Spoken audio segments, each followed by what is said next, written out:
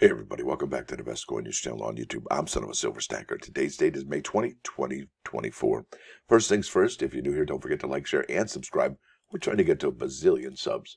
Next thing, yep, we're over here at moneymetals.com, and as you can see, things are hopping over there at Money Metals. Wow, copper up 2 pennies to $5.09 a pound. That's incredible, folks. I really just, it's astonishing to see everything play out the way it is right now. I do believe the West has lost some of its pricing power over precious metals, and I think some of that power has shifted to East Asia, and I will give a little bit of evidence to that argument at the end of this particular episode.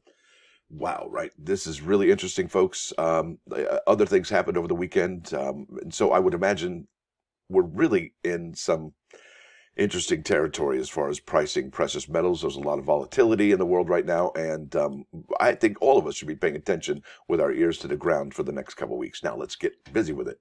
Gold is up 27.65 to 24.5320. Silver up 53 cents to 32.21. Platinum down 4.50 to 10.93.35. And palladium up 11.20 to 10.55. And a nickel. Over here, you're looking at an in-stock American Silver Eagle, whose premium is $8.59, and you'll be paying a total of $40.80 for a quantity of 1 through 39. They'll buy them back for $34.21 each. Now over here to the bullion sales at the United States Mint. Look, they only report about 2, maybe 3 times a week, and that's on about the 15th of the month, halfway through, and then maybe at the end of the month or at the beginning of the next month. So that's the behavior from the United States Mint, and really the numbers for May are pretty lean, pretty light, and I would hope to see people doing what they need to do, in my opinion. Now let's keep on keeping on.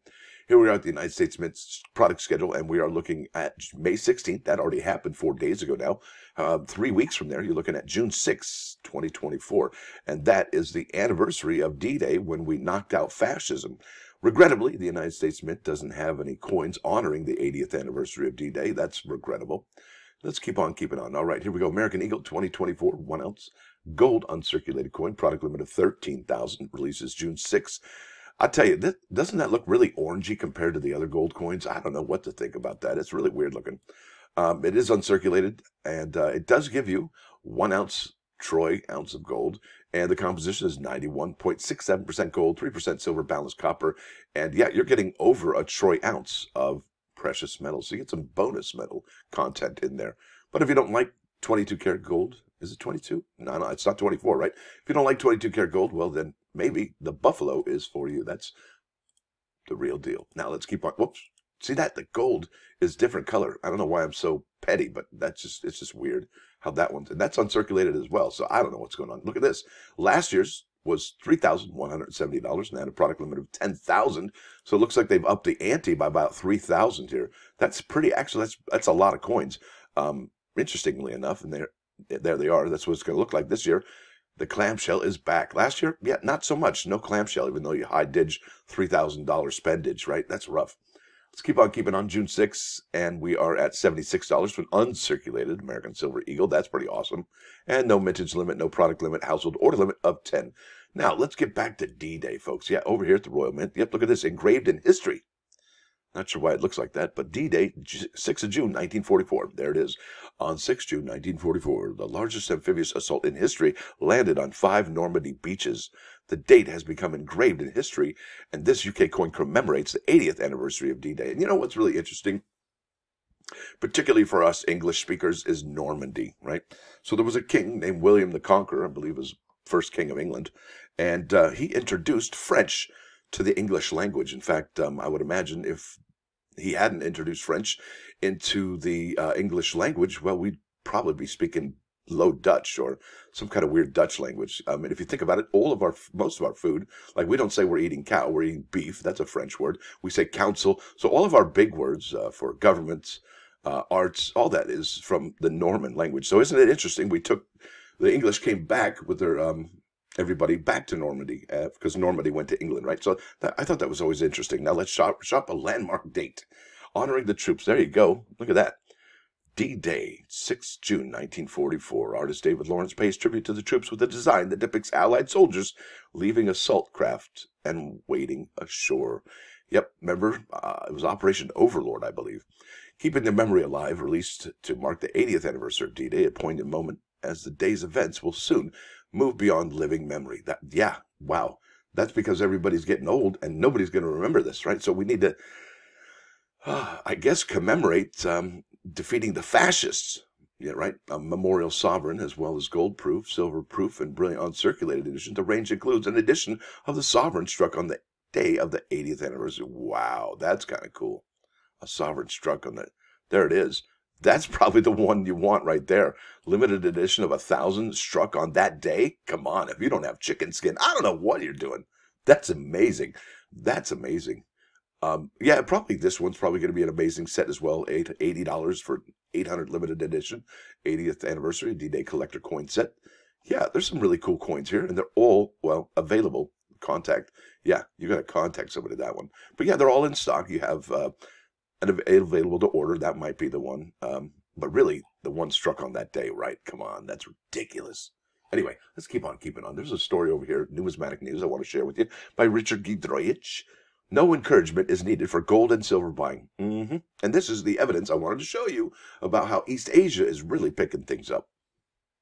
The demand for intrinsically valued and former specie coins isn't coming from collectors alone, but from investors and speculators as well. So, folks, if you are a collector, you have more what? Competition. That's right. So investors, all right, and speculators are now in the game of coin collecting, all right, or collecting specie coins.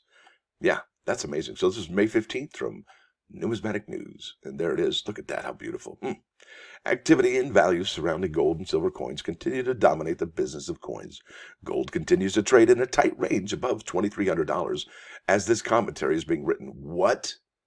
$2,300? Where are we now, folks? Yeah, $2,451. That's how quickly things are moving. This was only on May 15th. That was 5 days ago. Yeah. Are we in the acceleration phase? Right? Oh, boy. All right, let's see here. Let me keep on keeping on. Gold continues to trade in a tight range. Silver may yet hit $30. Yeah, we're there. The demand for intrinsically valued and former specie coins isn't coming from collectors alone, but I just read this. Costco has added fuel to the fire by selling not only gold ingots, but also silver, a form of Canadian 4/9 fine gold, 1 ounce maple leaf coins, only to see them sell out quickly. Well, isn't that, they're in the business to sell, right? So they're doing a great job over there, despite their steep price. Now there is another entity entering the field, stoking the fires of the demand for gold and silver even further. This time, it's the Korea Minting and Security Printing Corporation. Comsco is selling what has been described as fingernail-sized gold bars weighing between, I love that. That's fractional right there. And it reminds me of what? Where is it? Yeah, nope. That one right there for $99.50. Fingernail-sized gold coins. And is that the future? I don't know. Maybe these people see the future, right? I think they do. All right. According to the South Korean commerce phone app Pocket CU, the 40-something crowd represents 35.2% of their sales, followed by 15.6% purchased by those in their 50s, with only 6.8% being purchased by people in their 20s. The World Gold Council, that's the WGC, recently reported South Korean demand for coins and bars was up 27% from a year earlier. There you go. At about the same time, the U.S. Mint released its 2024 West Point Proof American Gold Eagles, noting these coins, along with the 3/9 fine silver James A. Garfield Presidential Medal, are the Mint's top sellers. So there you go. They're trying to say that gold and silver are the top dogs. Is the madness just getting started, as was recently asked by Forbes magazine? Is there what the WGC calls blistering central bank buying? China? It's difficult to get a handle on hobby investors, central bank, and general public purchasing figures in the United States, but people don't appear to need any encouragement to continue buying gold and silver coins. That's it right there. The writing's on the wall, folks. It really is. What are you going to do? I don't know. It's up to you. Due diligence is what I would say. Now, this is the +1 for Psalm 41:5. As for me, when I was sick, I said, "O Lord, show me favor. Heal my soul, for I have sinned against you." And I think what that means is that not only should we pray for our spiritual shortcomings be cured, not just our physical. Wait, we start over. Come on. We should pray that our spiritual shortcomings be cured, not just our physical symptoms. There it is. Yeah. Heal my soul. And now this is 99.9 KOIN Coin News Radio, a flock of seagulls, space age love song. Love that band. I'm a new wave kid. That's it. No doubt about it. Punk rock, new wave, you name it. I got it. And hopefully, I'm rubbing off on you. Now, with that said, I want to thank y'all for coming. Thanks for dropping by. Don't forget to hit that like button. And if you do like what you hear and see, sub the channel. It is free. However, membership is not. It's $1.99 a month, but it is totally worthy. And then we opened up the Stacker store to check it out. Bam, we got t-shirts, we got hoodies, stickers, and mugs. Pretty awesome, if you ask me. Thanks, folks. Y'all have a wonderful day. Hopefully, you'll come to the stream this morning at 11:30 a.m. See you then. Stacker up.